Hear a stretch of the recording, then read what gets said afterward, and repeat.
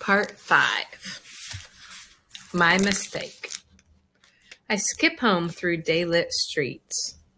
But when I run into my building and pull open the door of Madame Marie's apartment, I know I've made a big mistake. Madame Marie's sharp eyes look at me in surprise. She turns and checks the old wooden clock. Too early, it says. Too early for Odette to be home. Shaking her head, Madame Marie puts a stool against the wall. Sit there, she commands me. Face the wall, don't look back. I stare at the clock. Its ticking goes on as though nothing has happened. But Madame Marie, who loves to talk, says nothing. Her silence is terrible. I know I've done something wrong. What if Madame Marie tells Mama? After a long while, Madame Marie says, "What did I tell you the heart is like?" "The heart is like an apartment," I tell her. "And how often do you have to clean it and put everything in place?" she asks. "Every single day, Madame Marie," I reply. She picks up another sleeve, lines it up with her needle. "All right then," she says, "clean up the mess in your heart. Take a good look and see what needs to be done." I do what my godmother tells me to do. I think about what I did that was wrong. Instead of going to school, I listened to a boy who told me not to go.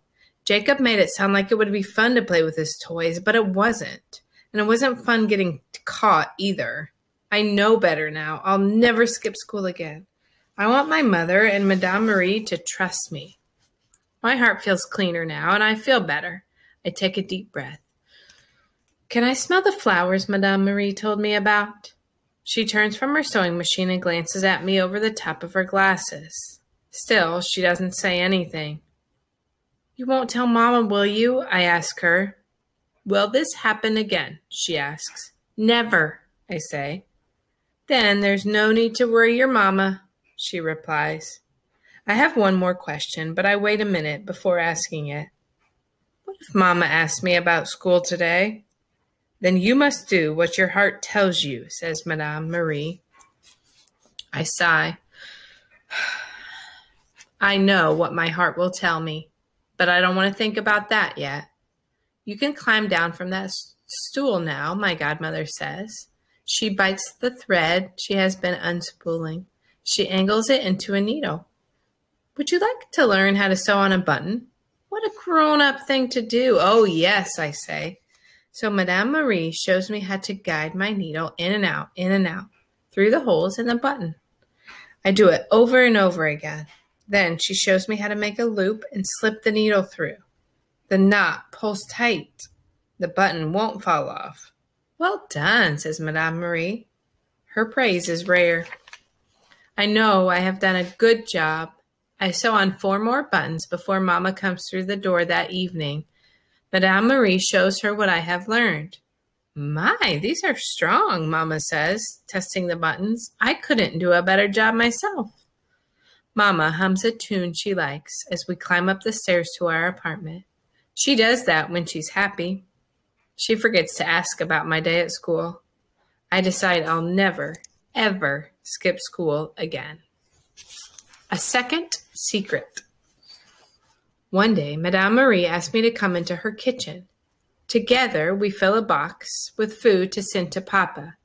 Now that he is a prisoner in Germany, not France, we don't get many letters from him. I registered myself as his godmother too, Madame Marie tells me. That way I can send him packages just like your mama does. She fits cans of beans and meat together. I drop in some candies I have saved, wrapped in red and gold. Madame Marie covers the box with paper and winds string around it, once, twice, 3 times. I put my finger on the string for her so she can tie it tight. "Is Germany far away?" I ask her. "Very far," she says. "Will Papa come home one day?" "But of course," she says. "I'll tell you a secret. When your Papa left for the army, I made a yellow blanket for him, just like yours. I stitched a holy medal on it, one of St. George, the dragon slayer. He's the patron saint of soldiers. I told your Papa that whatever happens, he must hold on to the blanket. He promised me that he would bring it back home, so don't worry. Your father will keep his promise. What a good secret! St. George is looking after Papa. They have the same name. My blanket has kept me safe so far. Maybe Papa's blanket will work for him too. My orange. Our teacher hangs a photograph of Marshal Pétain on the wall. He's the good father of France, she tells us. He makes sure every French schoolchild eats lunch. Lentil soup, boiled rutabagas, kidney beans with lard. These are what our good father gives us most days. But tomorrow, our teacher says, will be different. Marshal Pétain will show fatherly love to some. Children like me, whose fathers are brave prisoners, will get an orange. All we have to do is show papers proving our fathers are prisoners. I haven't seen an orange in a long time. I can't wait to tell Mama. Mama isn't as excited as I am. I can tell she doesn't like Marshal Pétain.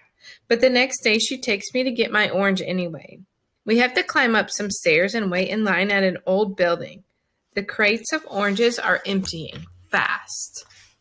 At last, it's our turn. Mama shows the papers that prove my father is a prisoner. The lady puts a big round orange in my hand. Mama kisses me goodbye and rushes down the stairs to go to work. I carry my bright orange carefully through the gray streets. A crowd of neighbors has gathered at our metro station. Leah, the corner grocer's wife, is there. She's smiling, holding hands with her little one-armed son, No. A boy I know, Leon, is there too. I wonder what the crowd is looking at. I tug on Leon's shirt. Odette, he says, want to see? I nod. First, he takes off his cap and plops it on my head, grinning at me. Then he lifts me up onto his strong shoulders.